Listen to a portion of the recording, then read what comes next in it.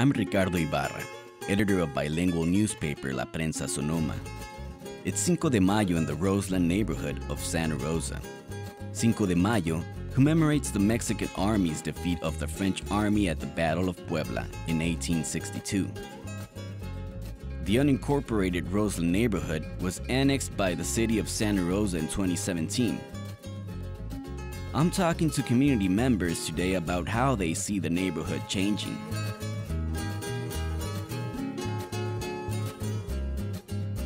Marcos J. Suarez of the Sonoma County Economic Development Board is the first person I meet. Been a lot of talk about gentrification happening in this community in Roseland. Are you aware of that? Is there anything that you've heard about this issue? Well, definitely there is. Whenever you have economic development, there's always, like in San Francisco in the Mission District, gentrification always happens, right? So there is that fear in the community that, oh, now there's going to be gentrification. Gentrification obviously is not a good thing. We want to keep our community here. And so for us at the Economic Development Board, one of the things that we've been doing is working with the MidPen, who's affordable housing, and together with the county and the city to look at how do we work primarily with the businesses that are here already in Roseland and people in the community that may want to start a business and keep it local. The proposed Roseland Village project would build a mix of affordable and market-rate housing in this area. Nancy Calderon is a community leader and coordinator of Mitote, an outdoor Mexican food court that will open here this summer. She says maintaining a strong and vibrant cultural identity is essential in these times. Do you consider yourself Mexicana, Latina, Mexican American? How do you identify yourself? Bueno, I'm Mexicana, and I say this because I was born in Mexico and I was brought here at 6 months. So I'm maybe Mexican American because I'm also a citizen here as well. What do you think of the ways that Latinos and Mexican are represented in the United States? Well, right now it's pretty tough. I feel like more now than ever, we have to be united and work together. Many families already find it hard to afford living here.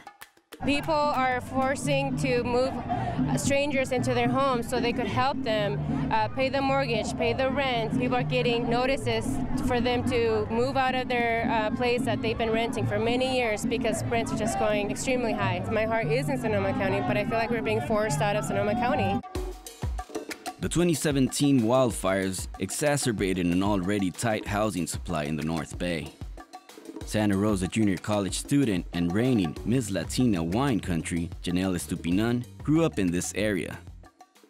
So do you think that gentrification is already happening here in Roseland? You've mentioned that there have been better roads now. Do you think that it's happening in some way? I think so. There's actually a street, I'm not sure what it's called, but they just made apartments there and they are very, very expensive. So it is happening. The rent is pretty high right now, so I just hope that it kind of settles down for us students that, you know, we want to find somewhere to live and it's just hard. Not everyone fears gentrification. Octavio Diaz, who will operate the Mitote Food Park, says attracting people from other areas will be good for business and will in turn create more local jobs. I see as an opportunity for Roseland to grow in a more positive way. The roads need to get fixed, the schools need help, the people are really hungry to educate their kids. And I'm really excited because I want to be part of that and help our community. There's a lot of immigrant families that want to start their businesses and be successful, and I believe that the American dream is just that. So you're not concerned about rents going up? Well, everybody's concerned about everything, housing, rents, but that's why you have to participate in your communities. You have to be involved. You have to go to city meetings. This is the one time out of the year that I get to wear this hat. Nice. Yeah, so I get to enjoy it and actually look like a charro, you could say. You do, and then it matches. That's why. Officer Lopez says knowing neighbors and living close to family is important culturally. I have to live somewhere to be able to work there and know it, to be able to build it up. If you're just coming in from the outside, you're not going to know the streets, you're not going to know your people, you're not going to know. And if those people are leaving also, then that's not going to work out and they have to leave somewhere else. So that's what makes the communities that you want generations. I want just how my mom came here and my dad, and yes, they were the, technically we're the first generation that we were here, but I want my children to live here and be established here and grow up where I grew up, and I want their children to do exactly the same thing. Yeah, but if it's getting too expensive, if they can't be here, they're gonna have to go somewhere else, and that's gonna be lost.